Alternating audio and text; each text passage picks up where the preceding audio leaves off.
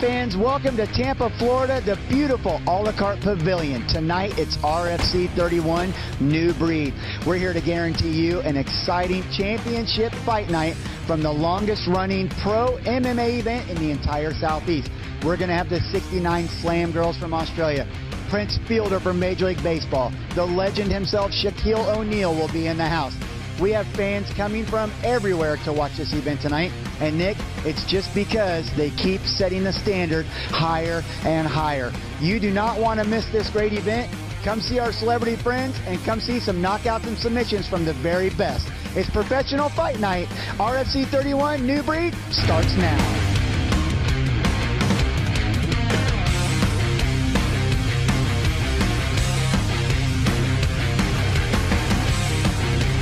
Coming up next, it's Matt Ferraiolo and Tony Leone. Both of these guys share a lot of championship belts in the amateur ranks. Tonight, they make their 155-pound debut in the pros. Nick, tell us about it. Well, these guys both made their name in the amateur ranks, like you said. Very exciting fighters, both belt holders, amazing guys, looking to be good in the pros. And I think this might be fight of the night. It absolutely could be. They're throwing the amateur belts to the wind and starting their pro career right now. Stay tuned. We'll be right back.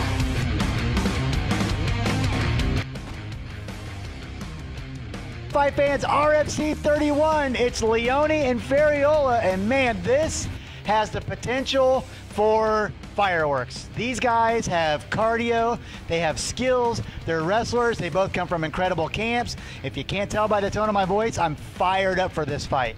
Yeah, Benny, these guys really top of the food chain as far as cardio goes. There's going to be no quit in either one of them. You know that.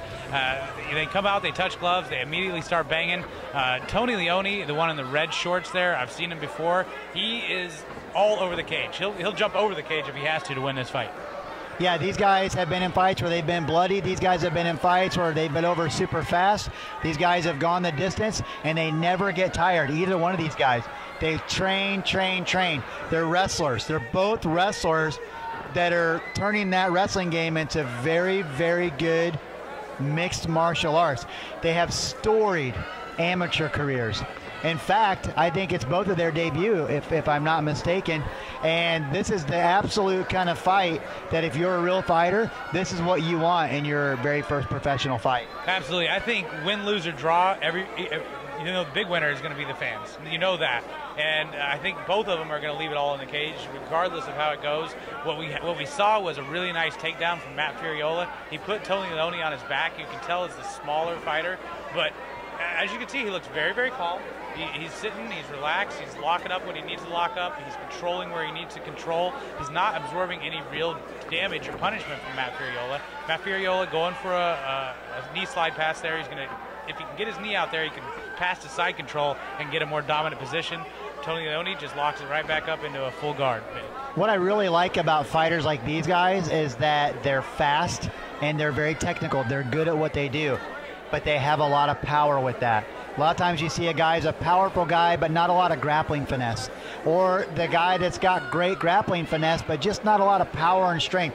Both of these guys, for this weight class, possess amazing power and finesse in their ground game. So you're going to see this non-stop aggressive tendency, non-stop ground and pound, and nothing but just try to finish a fight as fast as you can. What I love about it is that they're not going to probably finish a fight right away. These guys are going to stalemate each other. They're going to try to gas each other out. As you can see, Leone's having a hard time getting Ferraiolo out of his guard. And I may just start saying Matt for the rest of the night. I tell you what, that's a crazy hard last name. But Matt climbing up on top, taking advantage of this position.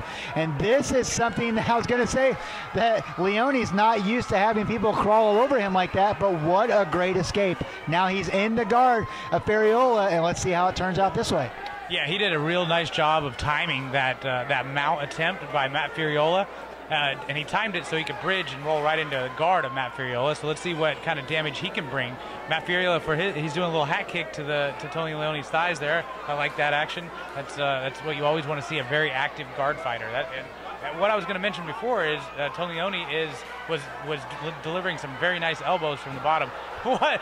Matt Ferraiolo went for a triangle choke, and Tony Leone picked him up and slammed him a la Rampage. That's say he was doing the body kicks like Hoist Gracie would do from the guard, and now you're seeing guillotine setups, you're seeing leg attacks. Look at this scramble right here, side control now for Leone in the red shorts.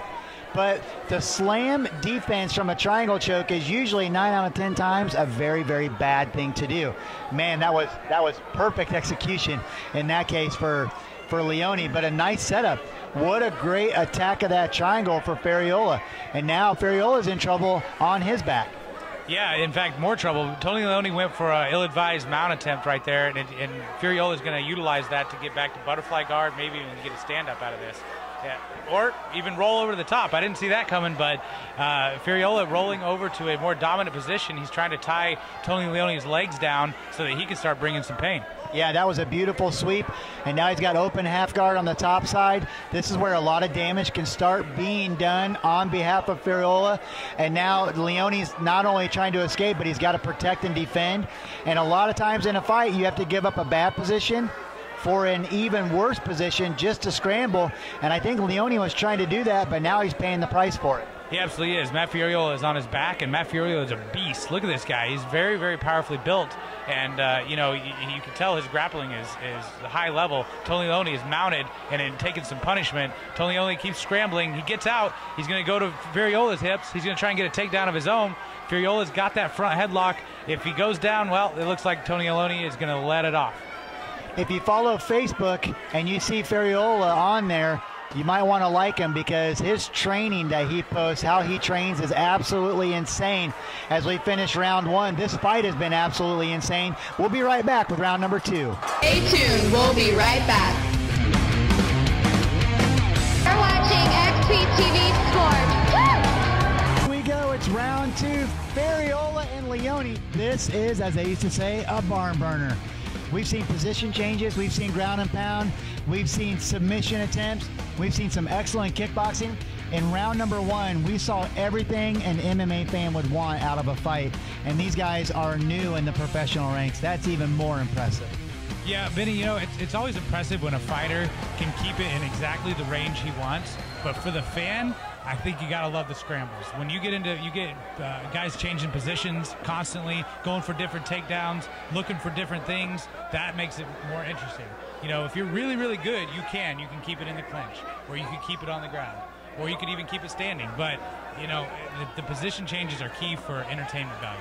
I think what we did not see towards the end of round number 1, a small cut has started on the left eyebrow of Ferraiolo. He's got a lot of Vaseline up there. It could just be a second wipe down, but it could be that his coach, my buddy Aaron Conway Coringa, was just trying to keep it offset. But if he's cutting the eyebrow, we know how much that area can bleed. So we'll have to see what happens as the fight progresses, if there's any more damage. But regardless, neither one of these guys are showing any real signs of abuse, even though they're providing so much action and attack against each other. Yeah, you know what I think it was, Benny? At the end of round number 1, Tony Leone went for the high kick, and it looked like it might have just clipped very, very slightly the eyebrow of Matt Ferraiolo. I don't think it rocked him or anything like that, but it could have been enough just to cause a cut. Yeah, he's not bleeding like profusely or anything right now. It's not to say that something's not opened up, but even if it just started out and made it a sensitive area, if he hits that spot again, it'll make it open up that much easier. But we don't see any blood at the moment. All we see is 2 young guys trying to get after it. And look at this battle of strength and technique, like we talked about, trying to get that guard pass. But Ferraiolo is doing an amazing job to shut it down. And I love the fact that Leone is, even though his arms are tied up, he's trying to utilize leg strength and hip movement to get past. Yeah, he's doing a real nice job going for those positions, and he's not really giving up too much by going for them. What he's doing is forcing Ferraiolo to try and keep his guard intact, and that's keeping Ferraiolo on his back, which is going to allow Tony Leone to land some of those punches, which you just saw.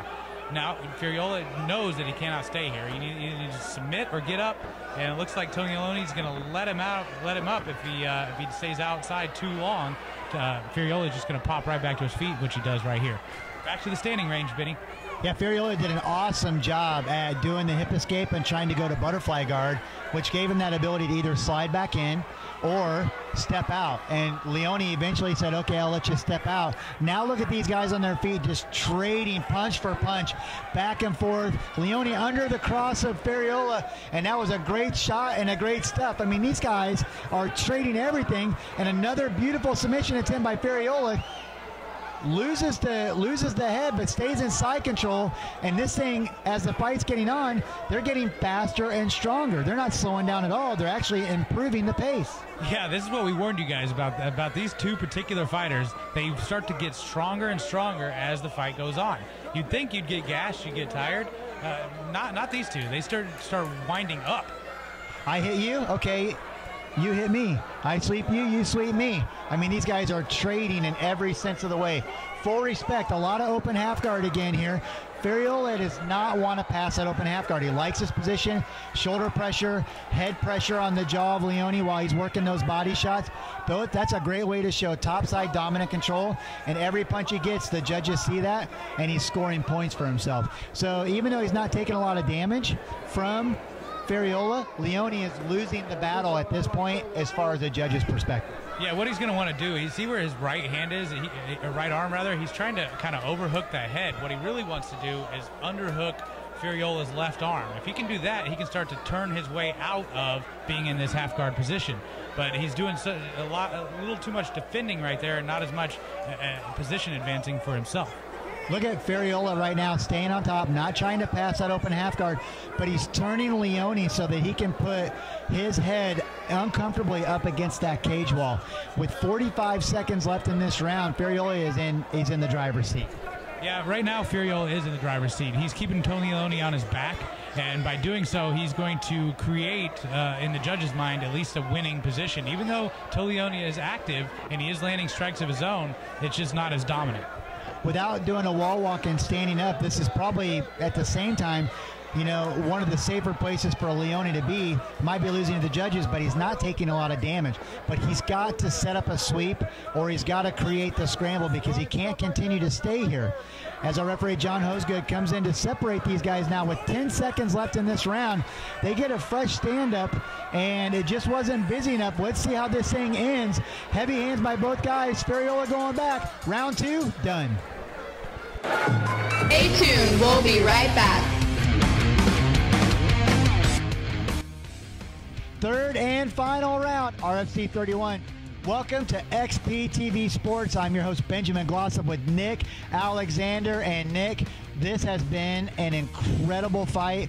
Two young guys, two gladiators, trading just about everything you can trade in an MMA fight. And I got to give a nod to Ferraiolo just based on control and punching. But Nick, this has just been an execution of awesomeness as far as this fight goes. The execution of awesomeness. That is what we're going to call this fight, because you are the greatest host in the world, Benny, and you called it perfectly. An entertaining fight. The fans are electrified. We're electrified. This is what you want. It's a sellout crowd. It's great matchmaking. Now we've been seeing Leone go for the takedown. Ferraiolo's been stuffing it. Now Ferraiolo's going for the takedown. And Leone's big elbows, those are going to do damage. That could be something that would open these guys up. Brutal elbows, heavy hands, and that was really good punching defense against that takedown. Yeah, you know, that elbow was vicious, Benny. I think I got sprayed with blood on that one. These guys are going to start showing some wear and tear. No matter what kind of shape you're in, no matter how good of a fighter you are, when you fight at this pace and this intensity for 2 full rounds and you're working into a third set of 5 minutes, you're going to start taking damage. And I think that we do have Ferraiolo is starting to show some signs of blood coming down. I don't know quite how bad it is yet, but if it's on the forehead or anywhere in the hairline, we know how easy that part of the body bleeds and how fast it pours out. Yeah, you're absolutely right, and you can see it on his face. He is starting to bleed, but he is in the more dominant position now. You got Ferraiolo, who transitioned to a mount, and now is transitioning to Tony Leone's back, where if he can control this, he's probably going to grind out the victory. Yeah, I mean, he's got a great opportunity here for setting up rear naked chokes, arm control, a lot of ground and pound. Right now he's just controlling the position, working for ground and pound. Leone, not end of the fight trouble, but he's in a lot of trouble here. This is not a place you can be. It's not damage and strikes you can afford to take when a fight's this close. And right now, Ferraiolo is in the driver's seat. Yeah, you know, Tony Leone has got a real keen ability to scramble. You know, you and I have just seen it. He scrambles into a good guard position or whatever. But what he isn't doing is escaping properly. And if he could actually start escaping properly, he wouldn't have to scramble as hard. Yeah, I mean, right now we need to see him doing the UPA, using his hips to move his hips. There's a little bit of a hip bump, not just trying to push him away with his arm strength. Right now, strength cannot be the factor. You need to preserve as much strength as you can in this level of the fight, because that's going to be, you know, your saving grace towards the very end. It's got to be about technique and position. And right now, Ferraiolo is doing a great job at riding the hips from this mount, a low mount to shut those hips down to prevent that hip escaping right here by Leone. And so this is great control by Ferraiolo as he continues to do damage and punch and go. But I think we're starting to get a little bit of a leg through. Leone did a great job using the cage. Use your tools around you in a fight. That was excellent. And a big knee by Leone as Ferraiolo shoots back in. That was more damage. This fight is turned on a dime. Leone is now in control. And another two beautiful knees. Ferraiolo could be in big trouble. He cannot take this for granted. He has taken some serious damage. Those elbows are vicious. They're landing flush. Tony Leone has some nasty elbows. Matt Ferraiolo is cut everywhere. Yeah, that opened him up in 2 or 3 different places. He's got a cut on the forehead. He's got a cut. You can see it right there, a nasty gash in the hairline. Blood is everywhere, and Leone is like a shark in the ocean. Smells the blood and is attacking fiercely. Keeps trying to hit the same spot. Open it up more. At the very least, with 1.5 minutes left in this fight, stop it to bleeding. You know, whatever it takes. Leone has done some absolute bloody damage here, but is it enough? Because Ferraiolo has been in control the majority of the fight. You know, he has been in control of the majority of the fight. The cleaner strikes have landed from Leone, obviously, but control plays a huge factor in these judges' minds, and he's still landing elbows. Benny, these elbows are just nasty. He's going to end up breaking his elbow on Leone's head. It's not to say that Ferraiolo has not had good strikes. He has landed plenty of his own very exceptional strikes. Very, very good position, great control. But Leone made Ferraiolo bleed. So, you know, dramatic-wise, Leone's in the lead. Quality of strikes, the number of strikes landed versus precision control, I still have to give the nod to Ferraiolo. But with 39 seconds left in this fight, I tell you what, Nick, it's anybody's game at this moment. Yeah, we're going to come down to the wire. It's probably going to go to the judge's decision here at this point, unless the referee says he's seen enough as far as the blood goes and has the doctor stop it. But that would be a miscarriage of justice in my mind. Could you imagine if we would have had a stoppage to let the referee look at it? It's possible with that much blood. Let's take a look at all these cuts. But our referee said, no, we're fighting on. You can see you're moving fine. There's 10 seconds left. And, well, we're getting another stand-up. Ferraiolo's rubbing his head and taking a look. And he's saying, hey, what's going on with 3 seconds left? We're at the end of this bloody match. Boom! Fight is done. What a great fight. Incredible endurance. These guys battled. This was an incredible opportunity for Ferraiolo and for Leone to showcase their skills and give us a chance. Stay tuned. We'll be right back.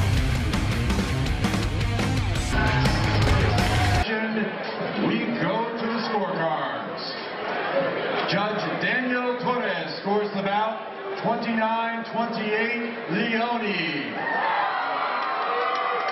Judge Barry Luxembourg scores the bout 29-28 Ferraiolo.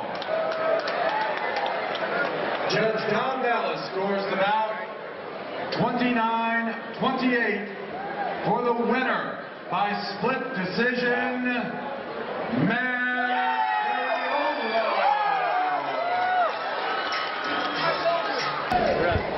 I think we need to thank the RFC for putting that fight together. That was a war.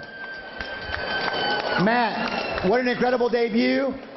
Just the same as earlier, that passion, that energy, all these stitches you're going to need, you just earned a 3-fight contract if you'll take it with the RFC. How do you feel right now?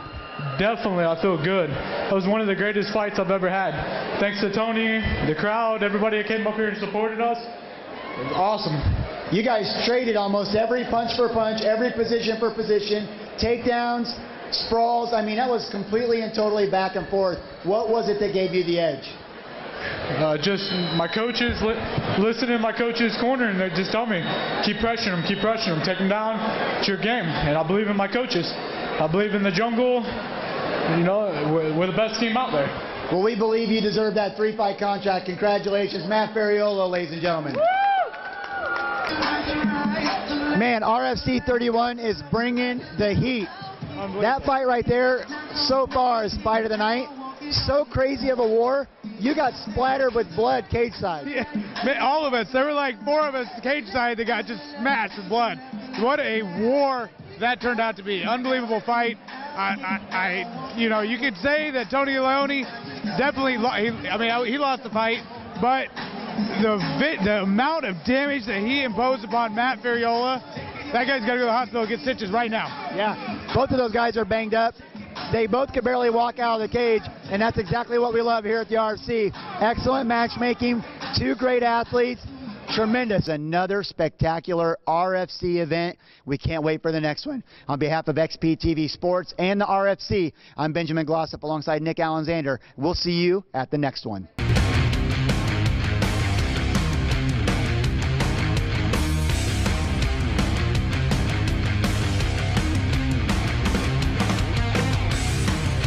XPTV Sports fans, we are here with your victor, Matt. And Matt, we are here also with the XPTV Sports 69 Slam girls who want to know, what a bloody battle. How did you come out of it looking so happy and so victorious? Well, I got the W, you know, and I fought a very tough opponent, and I felt like I controlled most of the time. You know, I didn't do the things I wanted to do, but I got the W, so I can't be too unhappy. Well, I was sitting ringside and I heard your corner, and they were very, very supportive of everything that you were doing in the